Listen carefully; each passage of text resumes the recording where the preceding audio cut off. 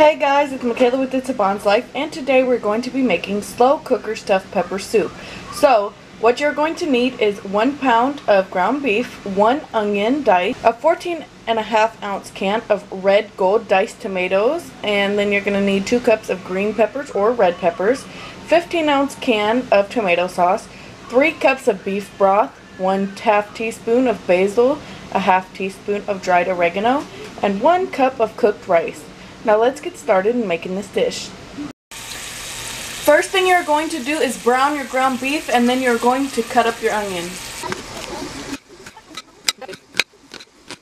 While your ground beef is cooking, you're going to want to dice your onion. So when our ground beef is almost done, we're going to add our onion, and we're going to saute this together until they are translucent.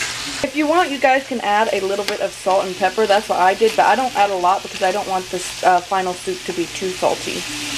So while that is cooking, we're going to work on dicing up our peppers. I have 2 green and 1 red.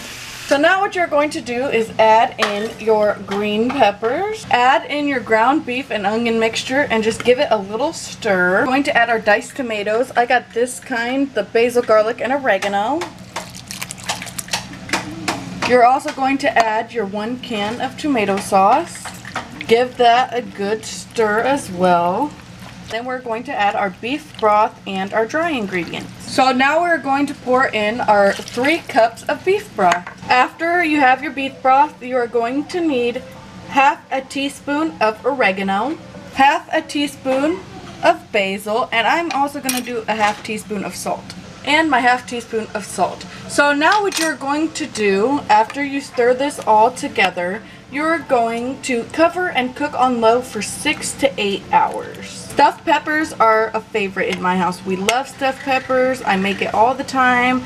And then I saw on Pinterest this recipe for stuffed pepper soup, and I said that's perfect. I don't want to turn on the oven because it's hot. I live in Texas, so you can imagine how hot it is.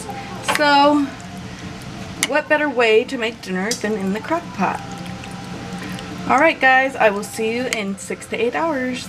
Alright guys, so it's been 8 hours that this soup has been cooking. Right now you would want to add your rice. I accidentally messed up the rice, so we won't be having rice with our soup today. And my kids don't really like the rice in the soup anyway. Anyways, this is what it looks like. Let me go ahead and plate some.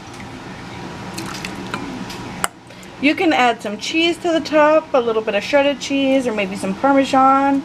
And that is what the finished dish is looking like. Thank you guys so much for watching, and I'll see you in our next video.